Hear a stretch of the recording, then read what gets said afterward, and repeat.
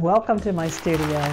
I'm Beverly Claridge. I'm creating 52 abstract artworks in 52 weeks. I'm doing this so I can relax in my creating time. Now, how is this relaxing?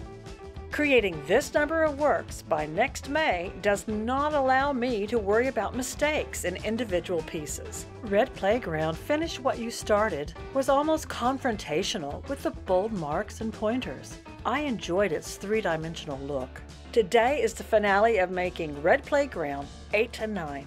I'm using colored pencil to give it dimensionality. The paper for the current works is much rougher. I find my creativity is boosted even more because of the problems I've had to resolve because of the rough paper.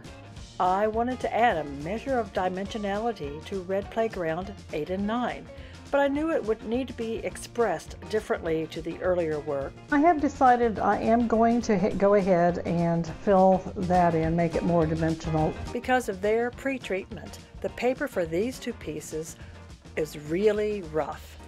This prevents me from giving them the 3D form similar to Red Playground Finish What You Started. So I'm giving them a look similar to ancient Mediterranean tiles.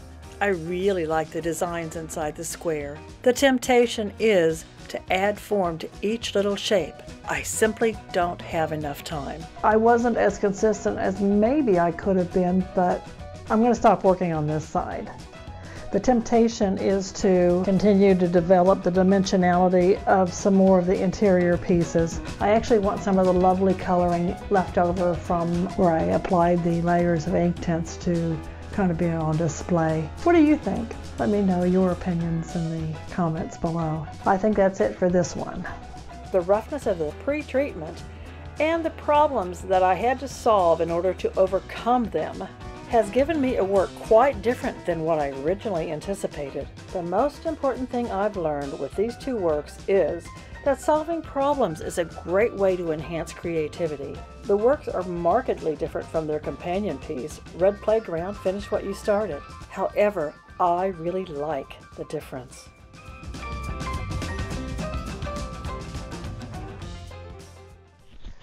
My studio dog is coming in.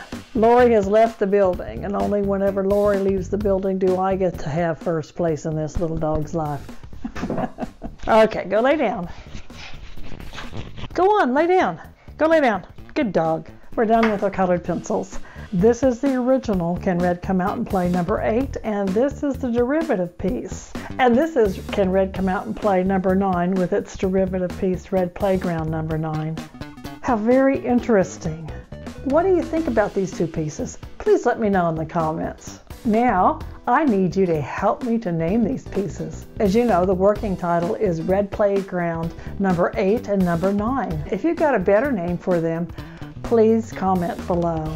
If you've enjoyed this video, please give it a like.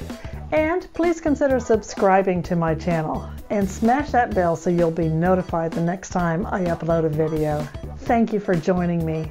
We'll see you next time. Join me next time as I pursue creating number 4, 5, and 6 out of 52 works. You can see the start of my Red Playground journey by clicking here.